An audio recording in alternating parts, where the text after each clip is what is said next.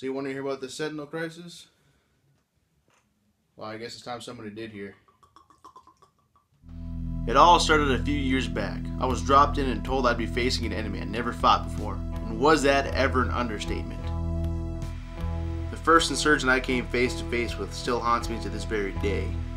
It was a goddamn piece of toast with a machine gun. At that moment, instinct took over, and then it just came bang bang, and he dropped like a piece of bread. The moment he falls to the ground, BAM! Bullets are whizzing past me, going past my ears. I get low to the ground. His buddies are deep in behind cover, going doom doom doom doom doom. Heavy fire, heavy machine gun fire, just come from everywhere. I have to do what I have to do at this point.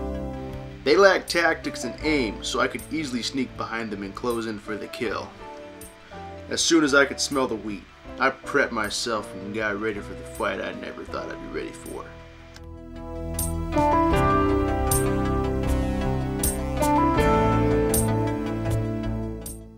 And I did what needed to be done.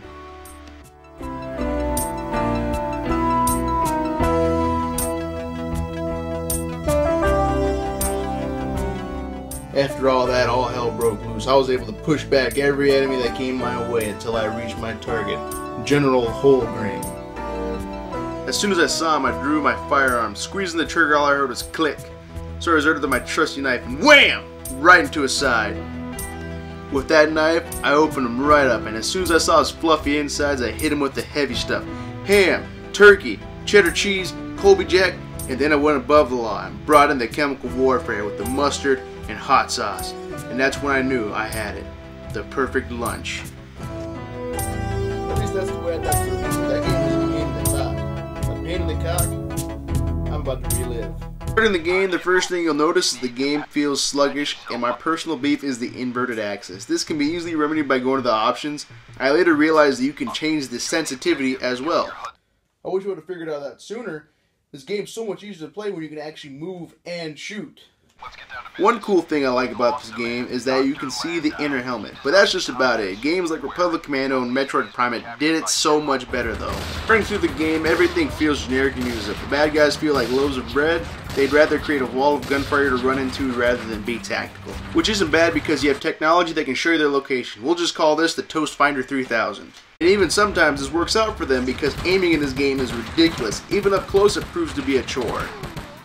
It feels like when they were programming this game, the developers said, everybody likes shooting cardboard cutouts in lackluster environments, let's make a game about that.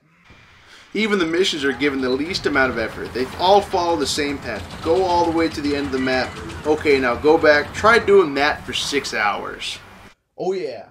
With all the effort they put into this game by not giving it a multiplayer or a reward system, they managed to crank out a 6-hour-long campaign. And you know what? The game could have really been better with a GoldenEye type multiplayer. Speaking of GoldenEye, this game makes it seem like it's going for an updated tone of it, with all the good shit taken out. The weapon and level variety are off. I guarantee you'll be using the assault rifle and anything that explodes because you don't have to aim. The enemies are the same no matter what level you're in. Oh, and did I forget? You have to reset the sensitivity setting and the Y-axis every time you load your file. You'd think if it saves your game, it could save that bit of information.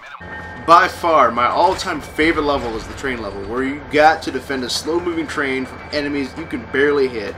And when you think you're almost done with it, you fucking die, and you gotta start from the beginning.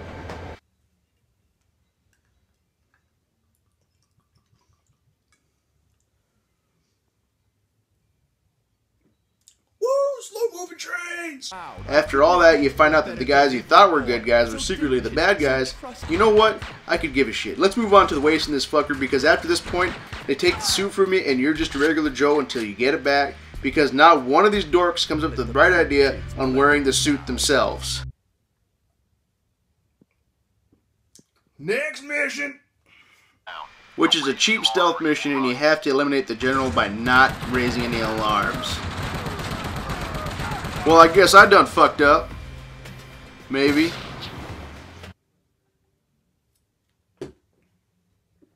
Woo! Poor level design! And now we find ourselves on the last mission, which is just a poor defense then attack mission. But the game hits you with a fucking difficulty spike. Forget about rubber band AI. These guys went straight hardball with me. Between the lack of ammo, abundance of enemies, and the enemies constantly spawning, There's only one way to beat this level. That's just fucking run and don't look back.